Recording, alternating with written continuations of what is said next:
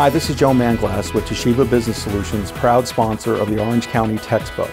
Today's copiers oftentimes have hard drives that are just as big as those on your computer.